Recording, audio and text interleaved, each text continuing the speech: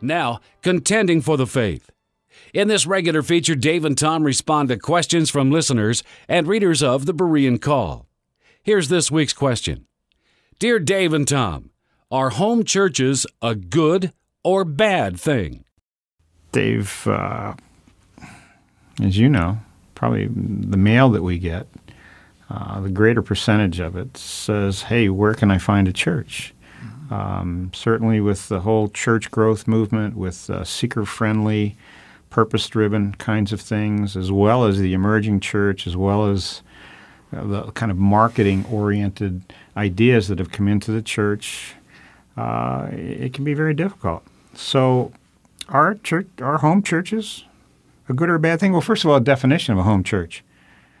It's just people who are meeting in their home, more than a Bible study, but rather than attending a building somewhere that has a congregation of 300 or 400, they may, in their home, invite, maybe a dozen people or so, and do church right in the home. So, is it a good thing or a bad thing, Dan? Well, let's define it a little more clearly. Just a group of people meeting to discuss the Bible. You have some people over for dinner, as we had last Sunday, and we had quite a nice Bible discussion. Mm-hmm. And I think there were about a dozen of us. Well, that's not a church. It's a casual discussion. Well, supposing we met regularly for Bible study, that's not a church yet. If you meet there to worship the Lord, like you would in a church, and you take up a collection? Well, a lot of churches don't take up a collection. Right, that's true. Ours does not. Yeah, the one I attend doesn't. They have a box at the back of the... Yeah, the one that I attend has a box. But you go there to worship the Lord together, and then to be taught and edified, not just for Bible study. So that'd be a home church. Okay, now is it a good or a bad thing? Well, that's the only place the church met at the beginning. Mm-hmm.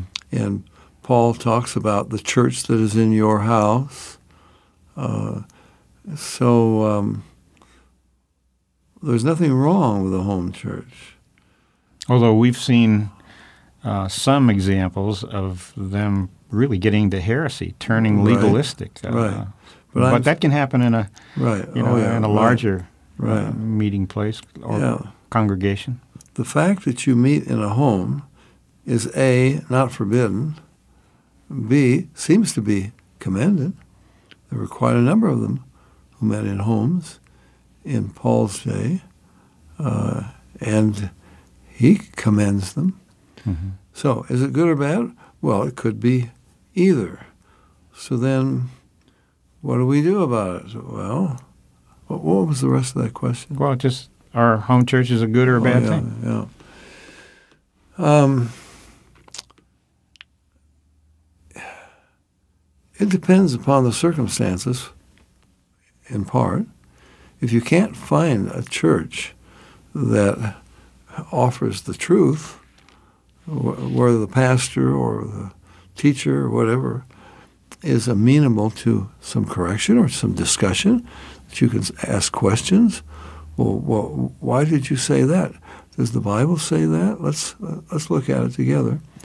If you can't find a place that is clear or free of heresy, and you're getting false teaching, and there's no other, this represents all of them, or you're in a very isolated place and that's all that is available, then I think you need to have a home church. Mm-hmm. And I often say to people who write to us or who ask this question, Tom, we get this question from people after we've spoken.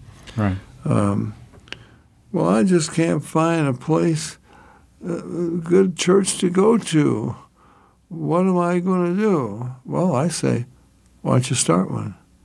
Start one in your home and gather people who are like-minded.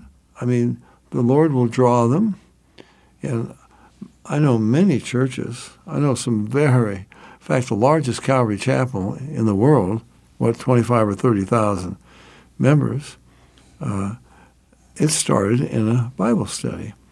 Every Calvary chapel that I know of started in a Bible study, and that's the way most churches started. My father started a couple of brethren assemblies, they were called. They began in his home. When we were living in the town of Merced, a small town, there was no church that we could go to that was worthwhile. Mm-hmm. We had church in our home. We broke bread as the disciples met together to break bread, to communion as people would call it. We had Bible study and teaching in the home. So I would say it depends upon the circumstances, but be very careful, because a small group can get isolated, and you begin to think you are the only ones, and now there's no one around but me, and, well, I've reserved 7,000, God says. You could start a cult that way, too. Right. And Dave, also, there are some people that just go from church to church to church. No church makes them happy. Right. Well, a home church for somebody like that could present a problem, because they may not even like their own home church. You know? So, but the important thing here, too, is you cannot, as you said, there are no lone rangers out there, or ought not to be lone rangers. You need to have fellowship. You need to forsake not the gathering together, with the brethren and so on. But if they have 30 or 40 in the home church, they could say, well, we're doing that. Now, are you really in touch with others? Are you willing to, be corrected? Or are you just, this is the way it's going to be now, because we are the only ones who are right, and this is the purpose of the home church, to show that we're right, not because you can't find fellowship elsewhere that's worthwhile, but no, we've got these peculiar ideas, and now we're going to begin something, and that's the wrong attitude. So it depends. Mm-hmm. Now, our final segment. For more information about the Berean Call, call us toll-free at our order number or visit our website,